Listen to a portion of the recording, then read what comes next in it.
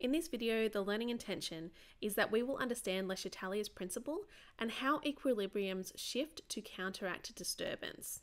So in this video, I'm going to show you some real examples, real experiments to help you understand these concepts. If you watch to the end, I'm also going to demonstrate my favorite equilibrium reaction for you.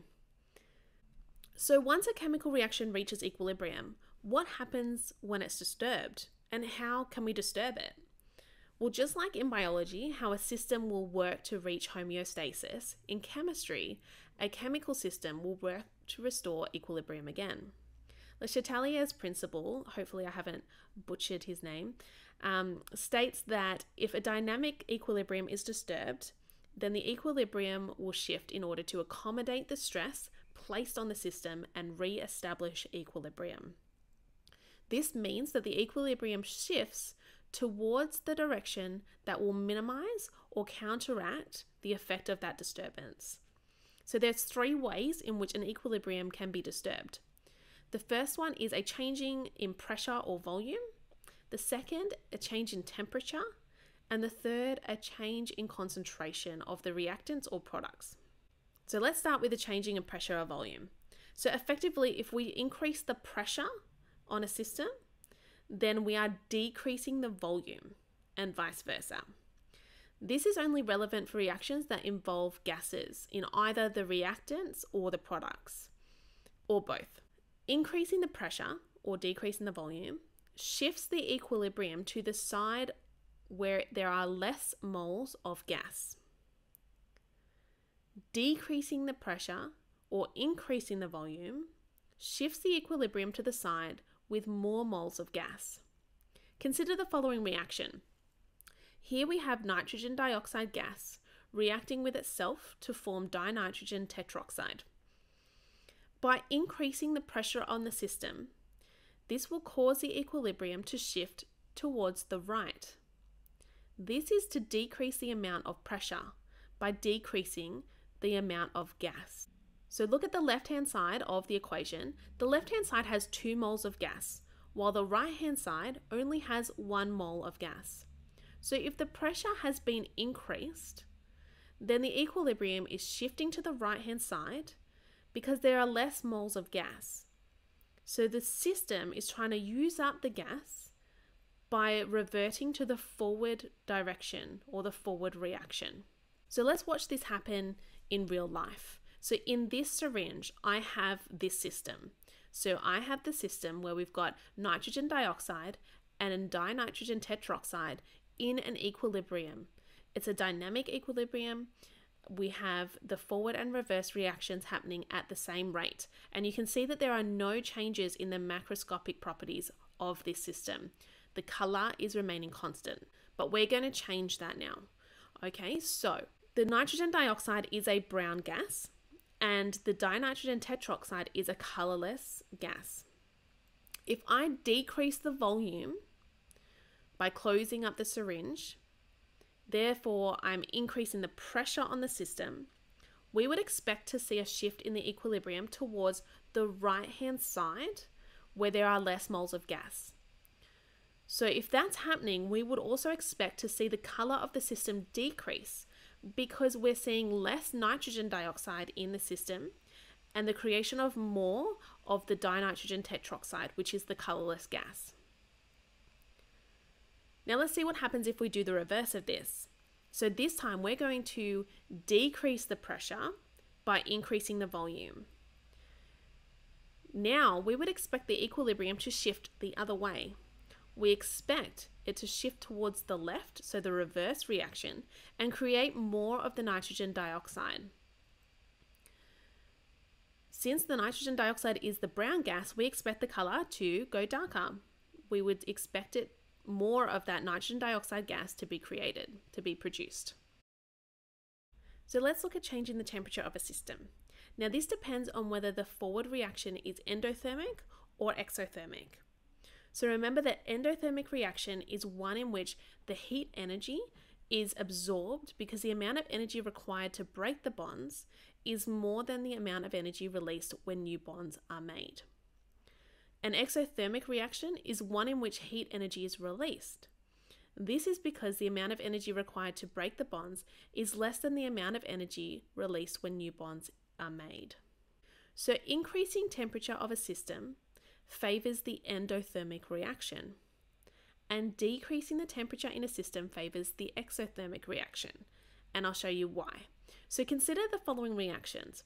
If a reaction is exothermic, then for the purpose of determining the effects on equilibrium, we can consider that the heat is a product of the reaction. And so we can actually write that on the end of our equation like this.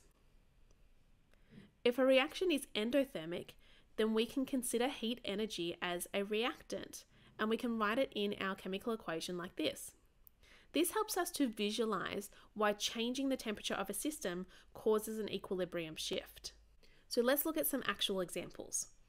Here we have the same reaction as before, nitrogen dioxide to dinitrogen tetroxide. The forward reaction, as shown, is exothermic, meaning it releases the heat energy. And so we can write heat on the right-hand side as a product. Let's look at the real experiment.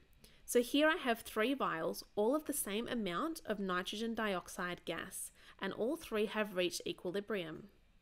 We can see this by the stable colour, and that the colour is the same across all 3 vials. I'm going to put one of these in a hot water bath to increase the temperature on the system, and I'm going to put one in a cold water bath to decrease the temperature of the system. And I'm going to put one in a room temperature one just so that we can compare them later. So let's start by increasing the temperature. If we increase the temperature, what would we expect to see? Well, if we're adding heat, then the equilibrium is going to shift to counteract the addition of the heat. So in this case, the equilibrium should shift to the left. Therefore, we expect there to be the creation of more nitrogen dioxide, and since this is the brown gas, we expect the colour to get darker. So let's have a look and see if that happened. Yeah, it did. The increase in temperature caused the production of more nitrogen dioxide by shifting to the left. Now let's compare that with the cold water bath. By removing heat, we expect the system to shift to the right in order to increase the temperature of the system to counteract that disturbance. Since the forward reaction creates a colourless gas, we would expect there to be a decrease in colour of the test tube, of the vial. And here we see that to be true. So on the left we can see that this one is the one with the increased temperature, so it shifted to the left. On the right we can see the decrease in temperature, it shifted to the right, and in the middle there we can see our room temperature one just for comparison. Here's another example. So this one is using the reaction between cobalt chloride and hydrochloric acid. This reaction is endothermic in the forward direction. So if we put this system in a hot water bath to increase its temperature, the system is going to shift to the right to try and use up the heat. And we would expect to see the colour turn blue. If we put the system in a cold water bath to decrease the temperature, the system is going to shift to the left to try and gain more heat. This is going to turn it pink. Now let's look at what happens to an equilibrium reaction when we change the concentration. If the concentration of either a reactant or a product in the system is increased, then the equilibrium will shift in order to minimize that disturbance. If the concentration of a reactant is increased in the system, then it is going to shift towards the product in order to use up that added reactant. If the concentration of a product is increased, then the system will shift towards the reactant in order to use up the added product. For example, in this reaction, increasing A causes the position of equilibrium to shift towards the right, towards the products. The system can also be disturbed by decreasing the concentration.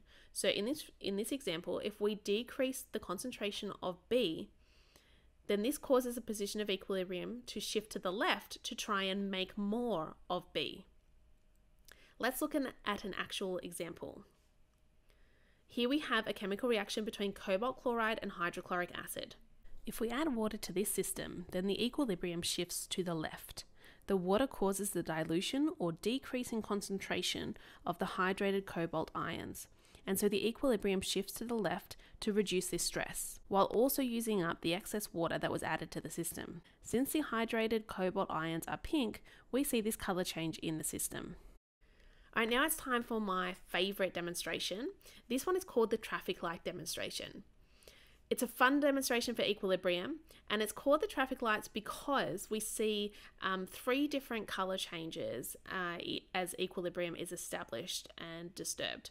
So what we will observe is that the equilibrium will be disturbed when we shake the system. Now, why would shaking the system disturb the equilibrium? It's because when we shake it, it actually causes more oxygen to be dissolved into the solution, and so it's changing that concentration. So that's what we're seeing here, a change in concentration of the oxygen. Now, this reaction is a oxidization reaction. So if a little bit of oxygen is dissolved, it's going to change color from yellow to red. Then if we dissolve more of it, we shake it even further, we see another oxidation reaction and it turns it to green or blue. If we then let the system sit and that oxygen is released back out of the solution, then it will re-establish equilibrium and we will see it go through the color changes again, back through red and down to yellow again. I hope this video has helped you to understand Le Chatelier's principle by seeing the way that equilibrium reactions can be disturbed in real life examples and how they come back to form a new type of equilibrium.